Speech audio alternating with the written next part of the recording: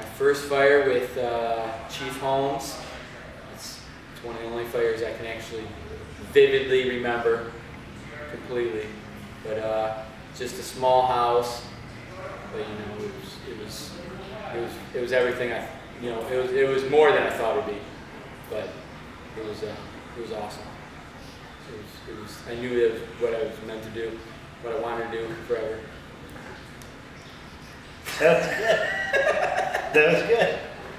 And I too remember my first day, and it was 27 stinking years ago. And the other Holmes, the brother of his senior man, he was my senior man also. And I had a car fire the first day, and we had a trial man on both units, even though I was at an older place.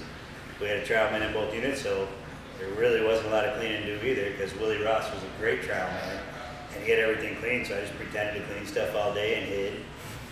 And we had a car fire the first day, but then the next day I worked, we had and I remember Dennis Holmes telling me, he says, you know, we get this kind of fire, we get this kind of fire, but man, we get an old shitter and you'll know what I'm talking about.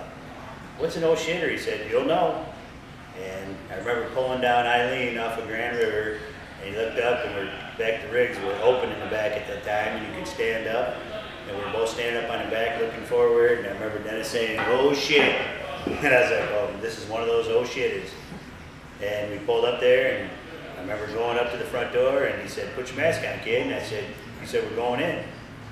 Going into this?